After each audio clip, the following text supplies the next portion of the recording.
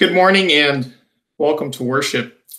We hope you are at home, safe and feeling well. We ask that you continue to pray for our world and for our community in this time. I'm imagining you, curled up at home and joining us, and we can be together in this way, even if we can't be together physically. So thank you very much for being with us this morning. I've been inviting each of you to find ways to make kind of a home worship space, a place of worship in your own home.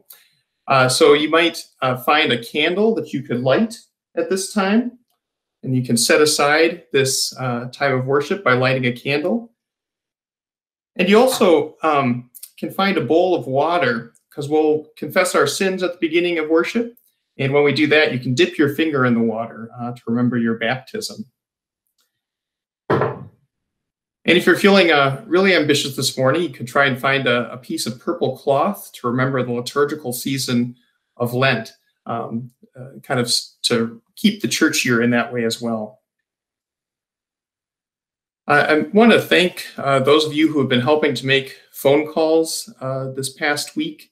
I think those phone calls have been a nice way of keeping our community connected, and I hope that you'll continue to reach out to one another, both through phone calls and emails, through Facebook, through cards and letters. There are lots of ways that we can stay connected.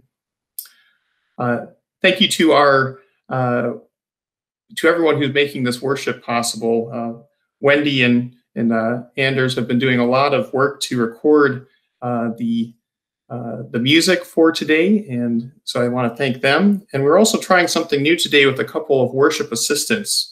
We have Annie Dean on the video today, and we have Dan Stout, Kaya Conrad, and Kristin Rice. So thank you to those people for helping with worship today.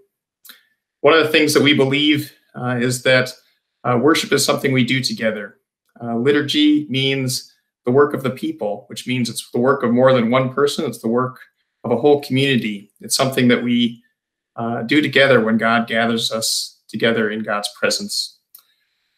So welcome to worship this morning, and we'll begin with our confession and forgiveness. I invite you to find your bowl of water, and you can draw the sign of the cross on your forehead to remember your baptism.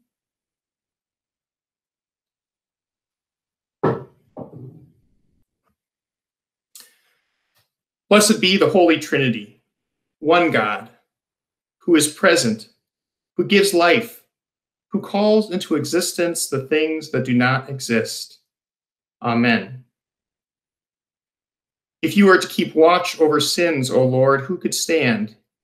Yet with you is forgiveness, and so we confess. Please take a moment of silence for reflection and silent confession.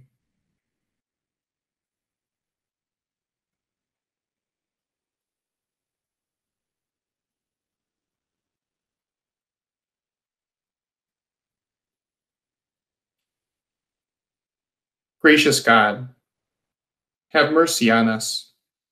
We confess that we have turned away from you, knowingly and unknowingly. We have wandered from your resurrection life. We have strayed from your love for all people. Turn us back to you, O God. Give us new hearts and right spirits, that we may find what is pleasing to you and dwell in your house forever. Amen. Receive good news. God turns to you in love. I will put my spirit in you, and you shall live, says our God. All your sin is forgiven in the name of Jesus Christ, who is the free and abounding gift of God's grace for you. Amen. The grace of our Lord Jesus Christ, the love of God, and the communion of the Holy Spirit be with you all. And also with you. Let us pray. Almighty God, your Son came into the world to free us all from sin and death. Breathe upon us the power of your Spirit, that we may be raised to new life in Christ and serve you in righteousness all our days. Through Jesus Christ, our Savior and Lord, who lives and reigns with you in the Holy Spirit, one God, now and forever. Amen. The first reading today comes from Ezekiel chapter 37. The hand of the Lord came upon me, and he brought me out by the Spirit of the Lord, and set me down in the middle of a valley. It was full of bones. He led me all around them. There were very many lying in the valley, and they were very dry. He said to me, "Mortal, can these bones live?" I answered, "O Lord God, you know." Then he said to me, "Prophesy to these bones, and say to them, O dry bones, hear the word of the Lord. Thus says the Lord God to these bones, I will cause breath to enter you, and you shall live. I will lay sinews on you, and will cause flesh to come upon you, and cover you with skin, and put breath in you, and you shall live. And you shall know that I am the Lord." So I prophesied, and I had been commanded, as I had been commanded. And as I prophesied, suddenly there was a noise, a rattling, and the bones came together, bone to its bone. I looked, and there were sinews on them, and flesh had come upon them, and skin had covered them, but there was no breath in them. Then he said to me, "Prophesy to the breath.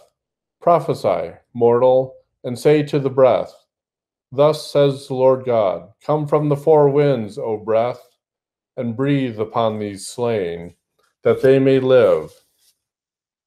I prophesied as he had commanded me, and the breath came into them.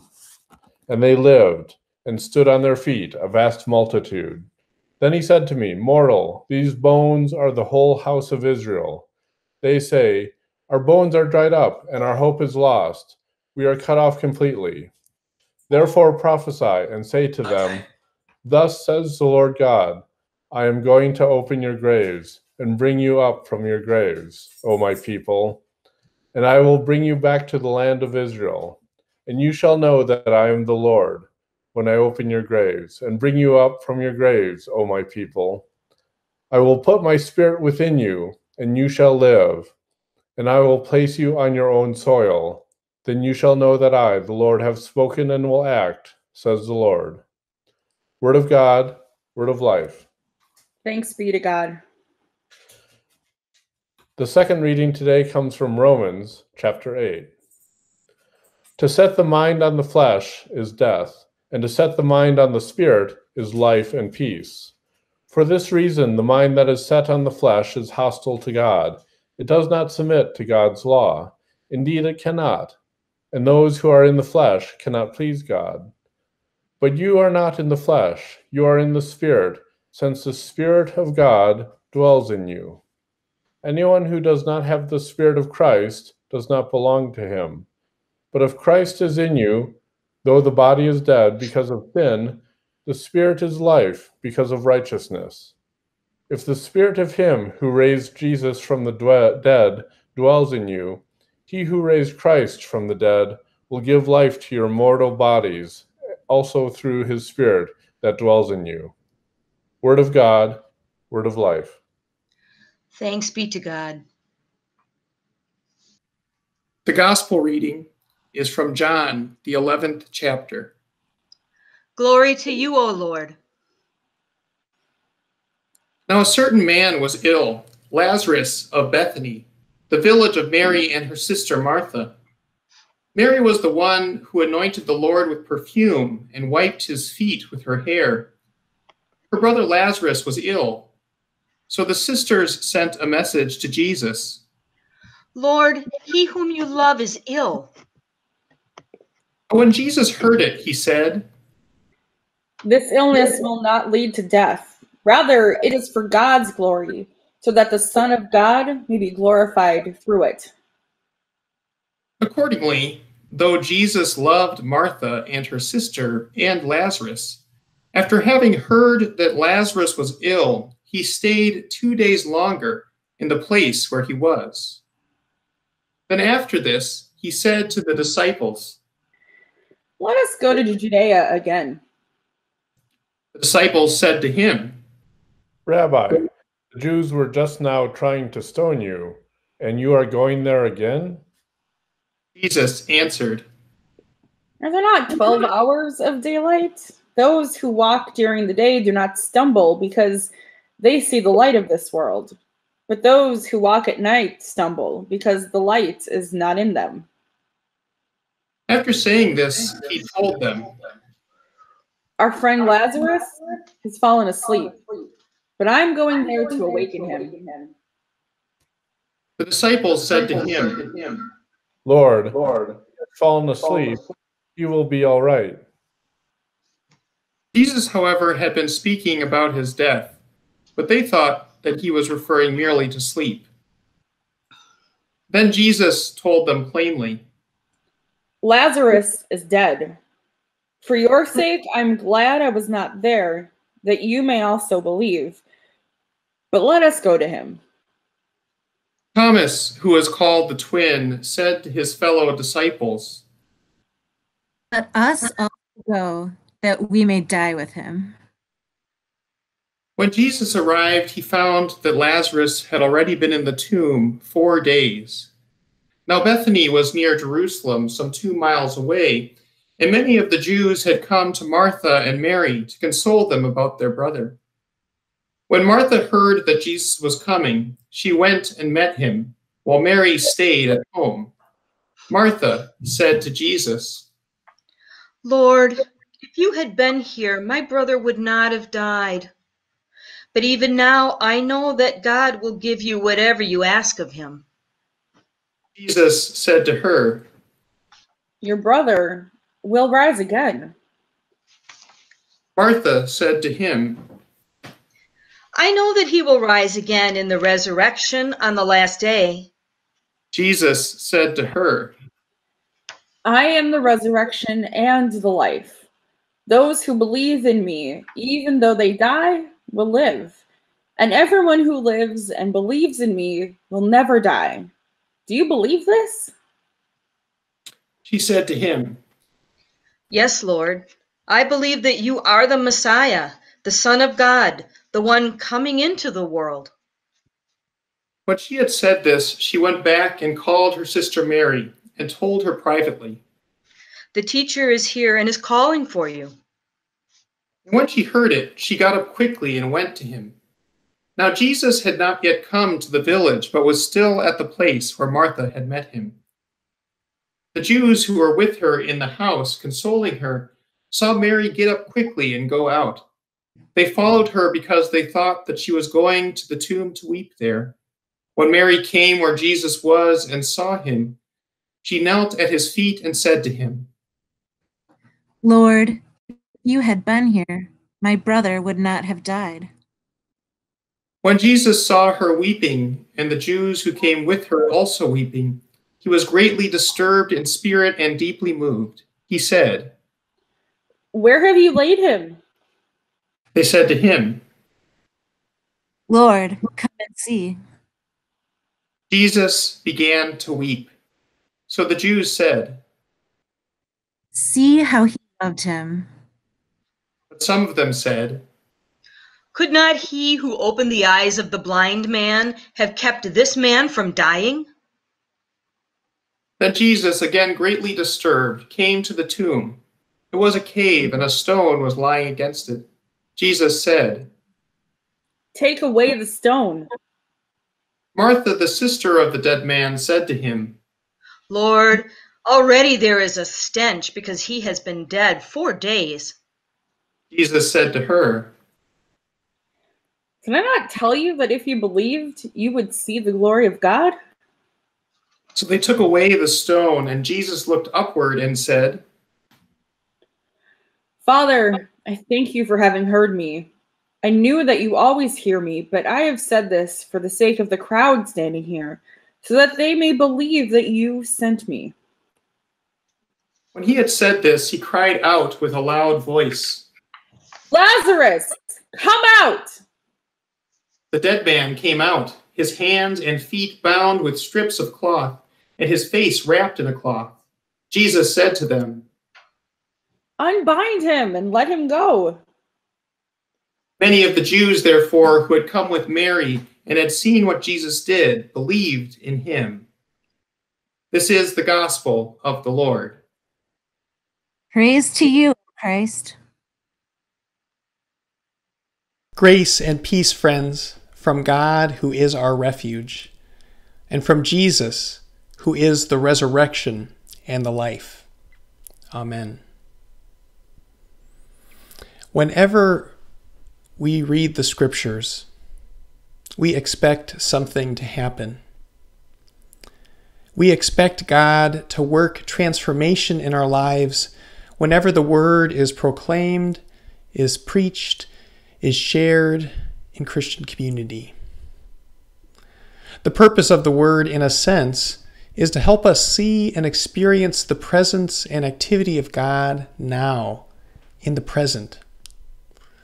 The Word of God is so much more than a book with old stories, although beginning with the historical context is crucial for anyone who takes the Bible seriously. But more than that, the Word of God contains a living Word, a Word that speaks to our present reality now. It's like our friends in the United Church of Christ say in their tagline, God is still speaking. That's one of our core convictions as people of faith, that God continues to speak into our world. You could think of it in this way. The scriptures act like a pair of glasses that bring God's present activity into clearer focus.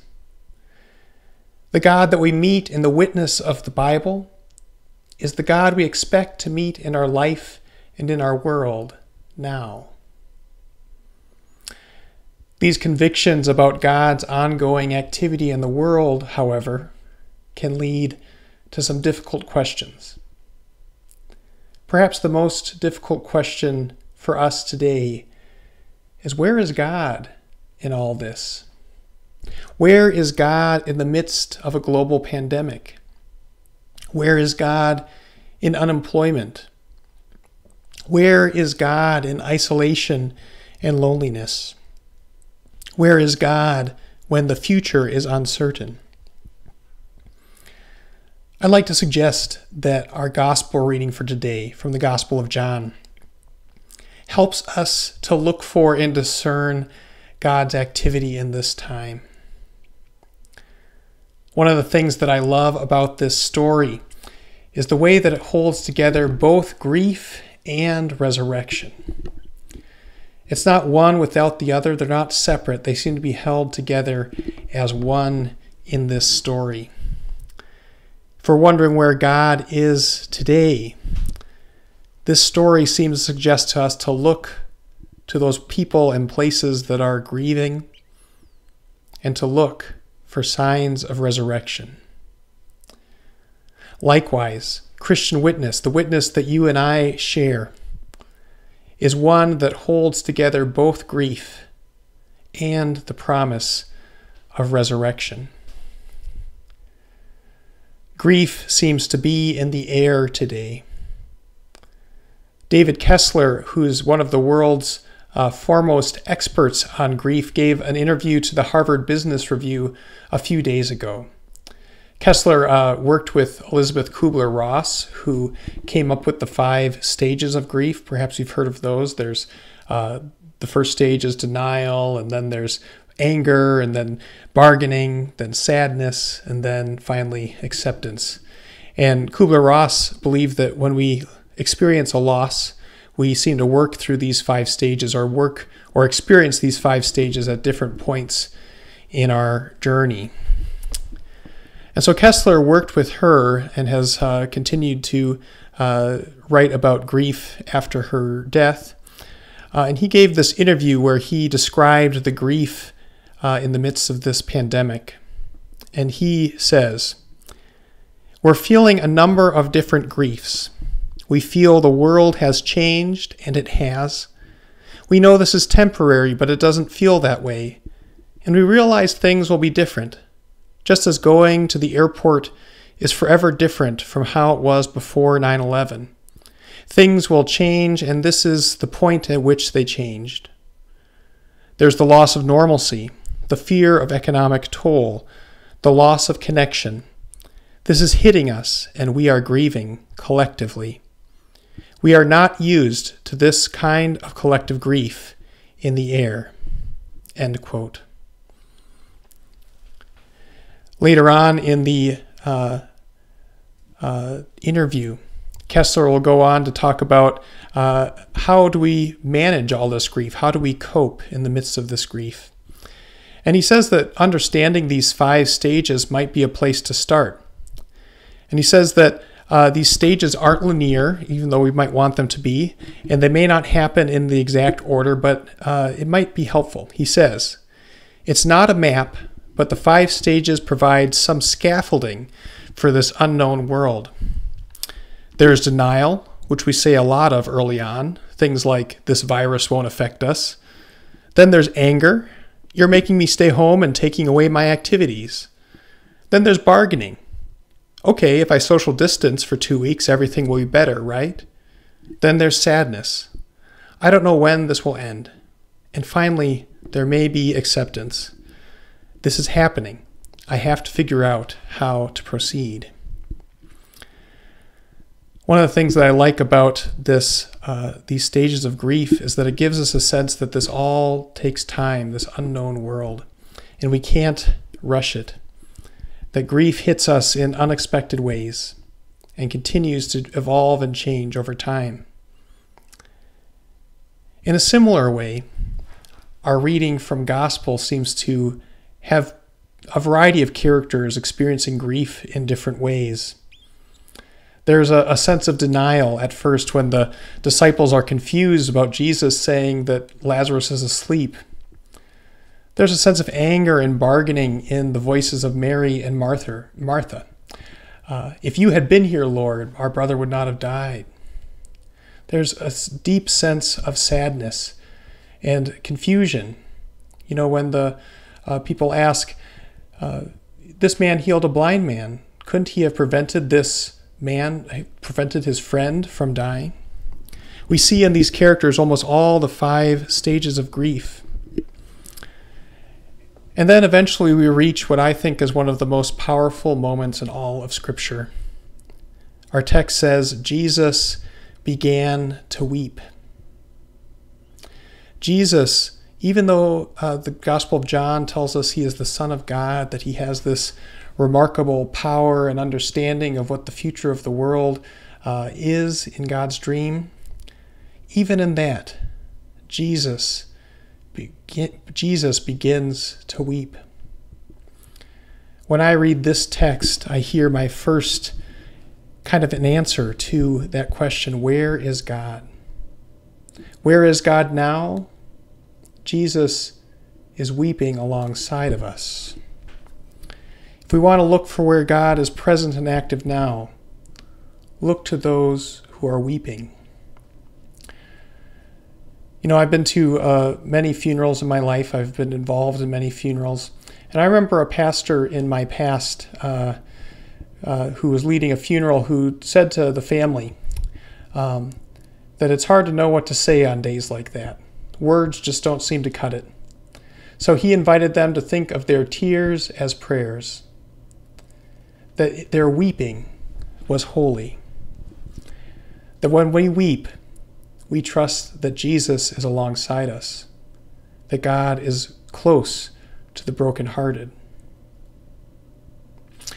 Likewise, in the letter to the Romans, Paul describes Christian community as rejoicing with those who rejoice and weeping with those who weep. If we're looking for God in this moment, if we are to be the people of God in this moment, we trust that Jesus meets us there, in the grief, in the weeping. And if we are part of the body of Christ in the world today, we must weep alongside the world as well. We need others to weep alongside us when we experience loss. Jesus began to weep. But this story also holds the mysterious promise of resurrection. And we need that word of hope too. In a way, resurrection allows us to grieve fully. Resurrection allows us to live with courage, to live with hope, because we know that death does not get the last word on us or on our world. If we are looking for signs of God's presence, we look for those places of grief, but we also look for the ways God will bring new life out of that grief. We need both. We need to weep with those who weep, and we need to rejoice with those who rejoice, and we need to look for signs of resurrection. Where is God in all of this? God is with you. Jesus weeps alongside us, and Jesus cries out, "Lazarus, come out." Jesus says, "Unbind him and let him go." Amen.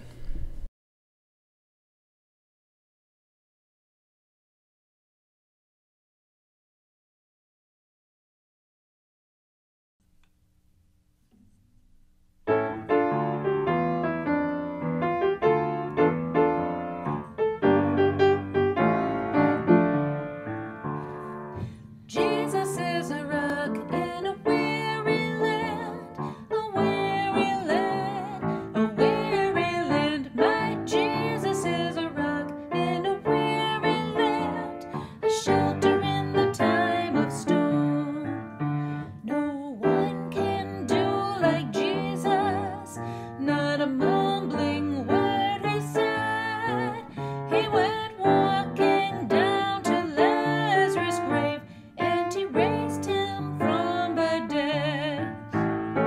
Jesus is a rock in a weary land, a weary land, a weary land. My Jesus is a rock in a weary land, a shelter in the time of storm.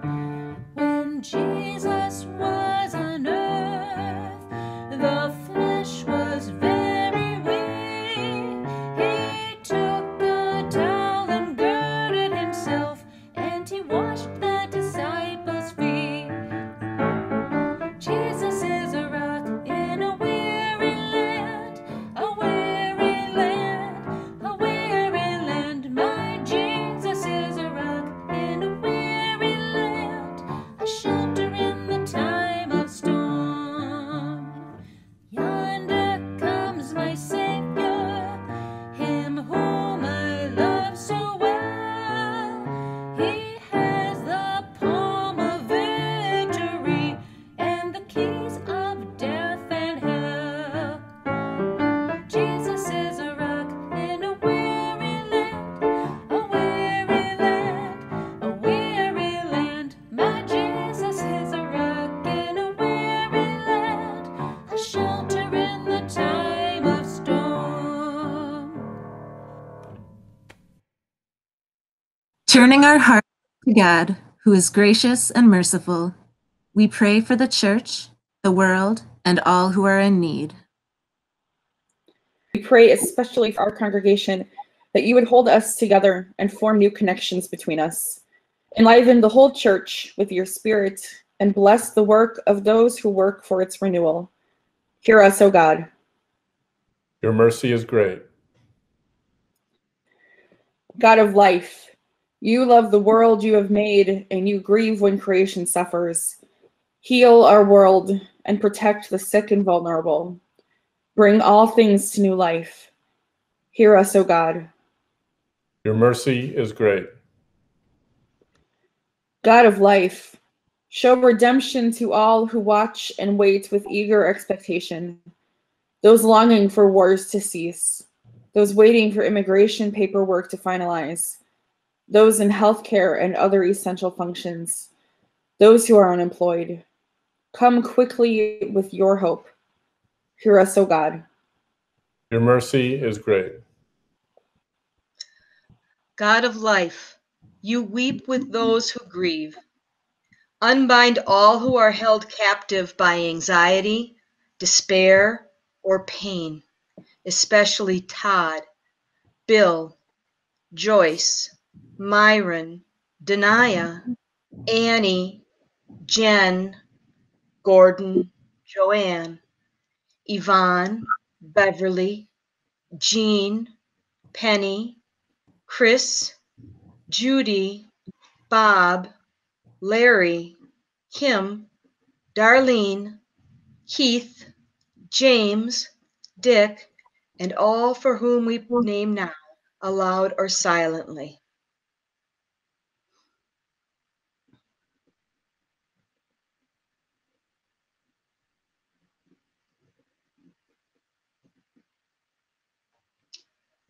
Fill us with compassion and empathy for those who struggle, and keep us faithful in prayer.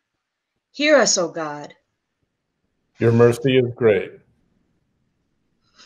God of life, we give thanks for opportunities for this congregation to collaborate with others.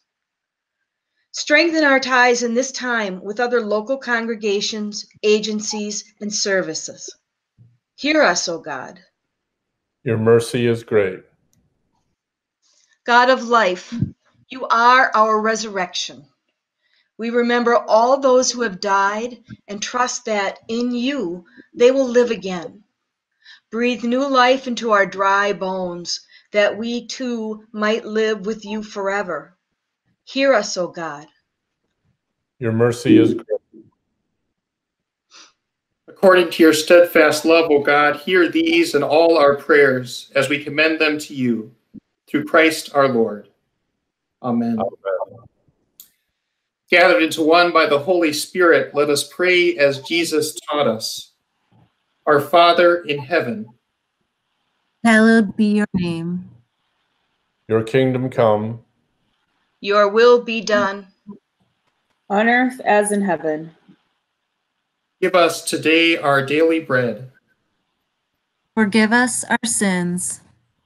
As we forgive those who sin against us. Save us from the time of trial. And deliver us from evil. For the kingdom, the power, And the glory are yours. Now and forever. Amen. the peace of the Lord be with you always.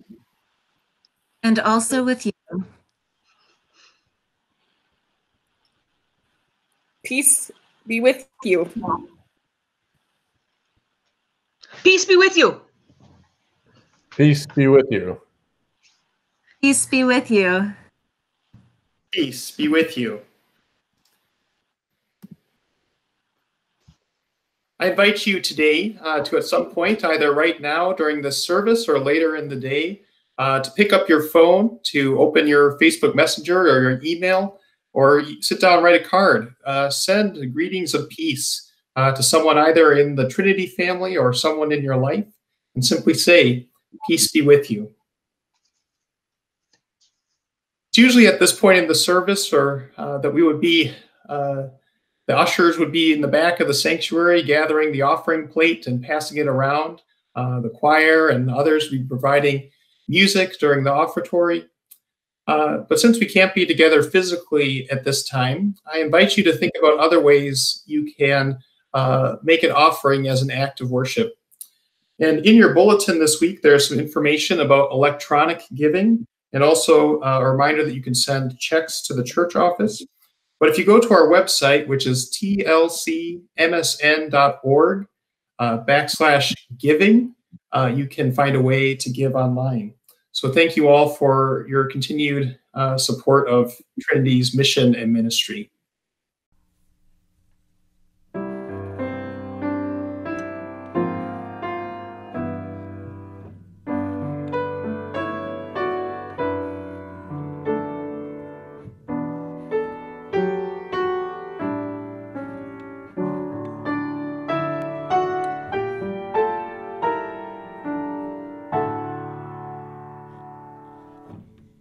Healer of our every